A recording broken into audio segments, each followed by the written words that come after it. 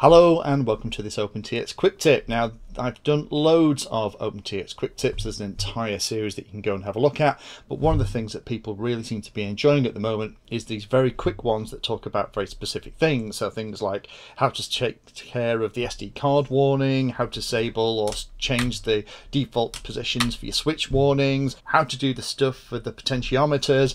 But there's another one that's been mentioned on one of my recent videos. So I need to give a very big shout out to Zilik. Apologies, I've probably just completely butchered your name. I really apologize, but a big shout out to that gentleman who suggested this idea. If you haven't already spent a bit of time looking through the OpenTX Quick Tips, I definitely advise you to go and have a look through there. There is absolutely loads of things that you probably didn't even know OpenTX does, and as I find stuff or as I get requests for it, I kind of make videos. So this is absolutely one of those. Now what I've done is I've actually disabled the trims. So if you needed to disable the trims for whatever reason, maybe you want to make sure that you can't accidentally knock them if you're using your radio with something like a quadcopter, so you don't knock it and move it out of the middle position that everything's all set for, then that's relatively easy to do. Now this is all to do with flight modes, and again I have a complete video on how the flight modes worked. It's one of those amazingly cool parts of the radio that a lot of people don't even understand. So if you have not yet watched that video on flight modes, I'll put a link in the description as well. Go and have a look at that. It explains it. Because what I've done is I've used flight modes here, and if I page across, then you'll notice that there are flight mode 0, 1, 2, 3, 4, 5, 6, 7, 8. If I just quickly insert an image of the flight mode screen in Companion, the PC application that I sometimes use to demo stuff on these radios, you'll see that it's a much better layout. It really helps you understand what you can do.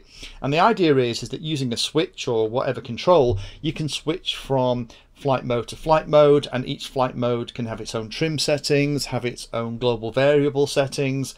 So you could have a flight mode that's set up that sets all the things that you need for takeoff, then you have another flight mode that sets everything you need for cruising, and then another flight mode that sets everything you need for coming into land, so things like dropping the landing gear, dropping the flaps, all that stuff at the flick of one switch.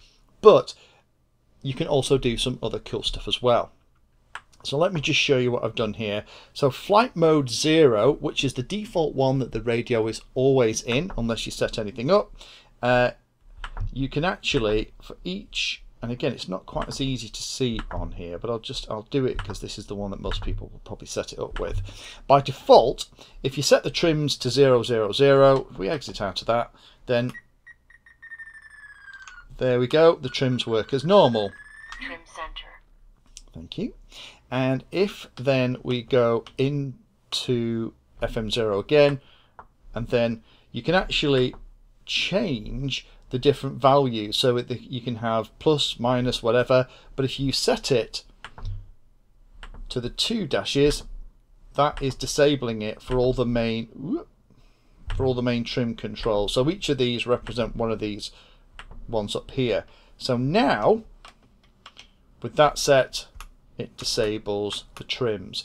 And again, if I wanted to have different flight modes so that changed, so as I flicked through different things it might pick up different flight modes and different trim settings, then that could be absolutely all done with a fantastic flight mode function in the radio. But hopefully that's interesting for those of you. You might occasionally have had an issue where you've been to the field, you're flying maybe a quadcopter that's been carefully set up, didn't realise one of your trims had accidentally been knocked, and then wondered why the heck it was drifting like crazy around the field. It's probably the trim, and by doing something like that you can get rid of the problem from happening in the first place.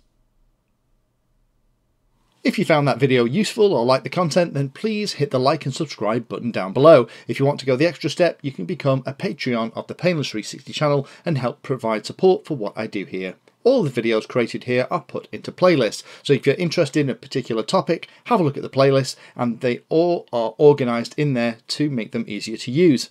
If you're not sure if there's a video for your particular problem or topic you want to know more about, then add Painless 360 to the Google search term that you're interested in, and that should find the video, article or content about the particular thing that you're interested in having a look at.